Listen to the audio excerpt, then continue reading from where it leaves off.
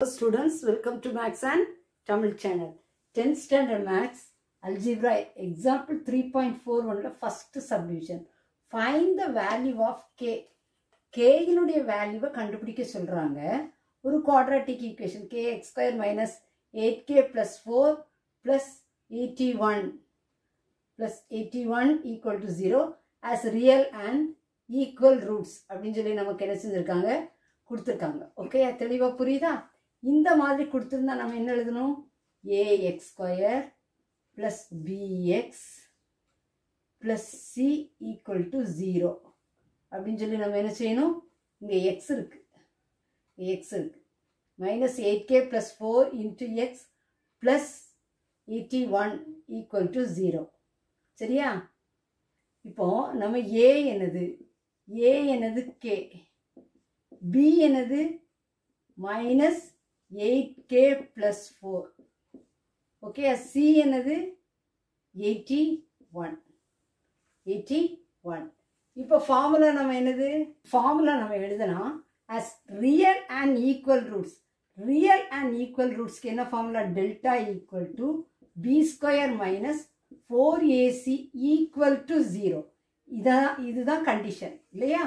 எதுக்கு? real and equal roots substitute பண்ணலாம். b என்னது minus 8k plus 4 the whole square minus 4 into a என்னது k, c என்னது 81 equal to 0. ஓகேயா? சரி, இப்போ இது minus 8k plus 4 the whole square na plus 8k plus 4 the whole square minus 4 into 81. 4 ones are 4, 4 8s are 32, 324 k equal to 0. இதை a plus b the whole square நம்ம expand பண்ணலாம். 8k a square, 8k the whole square 64 k square plus 8 2s are 16, 16 4s are 64, 64k plus 4 square plus 16. Okay, a plus b the whole square a square plus b square plus 2ab plus b square la expand பண்ணிருக்கே minus 324 k equal to 0. இப்போ 64k யும் minus 324 k யும் like terms. அப்ப எப்படி எழுதலாம்? 64k square minus 324 plus 64k நமக்கு என்ன கிடைக்குது? 4ல 4 பண்ணா இது மைனஸ் இது பிளஸ் இல்லையா?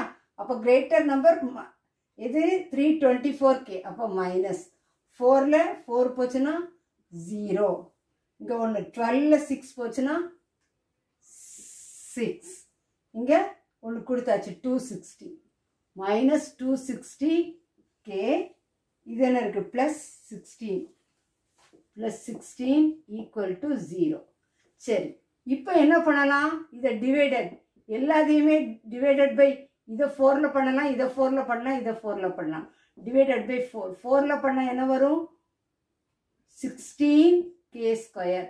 64 4ஆல டிவைட் பண்ணா 16 கிடைக்கும். 16k ஸ்கொயர் மைனஸ் இது 260 4ஆல டிவைட் பண்ணா 65k. 16 4ஆல டிவைட் பண்ணா plus 4 equal to 0. ஓகே, இப்போ இதை ஃபேக்டரைஸ் பண்ணும். இப்போ இதை எப்படி ஃபேக்டரைஸ் பண்றது? k ஸ்கொயருக்கு முன்னாடி 16 இருக்கு. 16 into 4 64. ஓகேயா? அப்போ ப்ராடக்ட் வந்து 64. சம் வந்து என்னது? -65. சம் வந்து என்னது? -65 நமக்கு வரும். அப்போ 64க்கு 64 1s are 64 ப்ராடக்ட் கிடைச்சிச்சு. பட் -65 64 plus 1 plus 65 நமக்கு சம் என்ன வரணும்? -65. அப்போ -64 -1 போட்டா -64 into -1 plus 64 ப்ராடக்ட் கிடைச்சிச்சு. -64 -1 சம் -65யும் நமக்கு கிடைச்சிச்சு. இப்போ இதை எப்படி எழுதணும்? இப்போ k ஸ்கொயருக்கு முன்னாடி என்ன இருக்கு? 16 இருக்கு. இதை டைரக்டா k minus 64 k minus 1 equal to 0 எழுதக்கூடாது. டைரக்டா மற்ற சம்ஸ்ல எழுதுற மாதிரி k ஸ்கொயருக்கு முன்னாடி 16 இருந்தா இங்கே டிவைடட் பை 16, இந்த -1க்கு டிவைடட் பை 16 நம்ம என்ன செஞ்சுக்கணும், போட்டுக்கணும். 16 4s இதை கேன்சல் பண்ணலாம். 16 4s 64, இதை கேன்சல் பண்ண முடியாது. இப்போ கேயை இங்கே டினாமினேட்டரில் போடலாம்.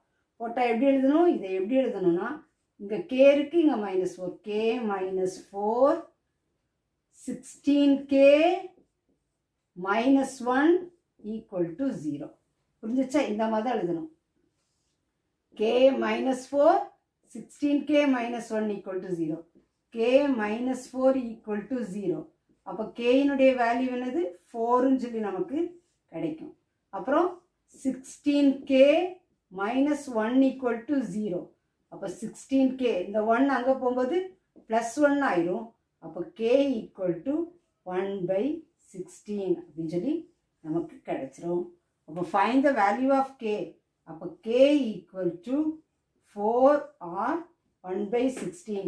அப்படி இல்லைன்னா k = 1/16 or 4ன்னு சொல்லி நம்ம என்ன செஞ்சுக்கலாம், எழுதிக்கலாம். தெளிவாக உங்களுக்கு புரிஞ்சிருக்குன்னு நினைக்கிறேன். நீங்களும் ப்ராக்டிஸ் பண்ணி பாருங்கள். This channel helps you to get 100 மார்க்ஸுங்கிறத மறந்துடாதீங்க. சேனலுக்கு சப்ஸ்கிரைப் பண்ணுங்கள். தொடர்ந்து வீடியோஸ் கிடைக்க பெல் பட்டனை கிளிக் பண்ணுங்கள்.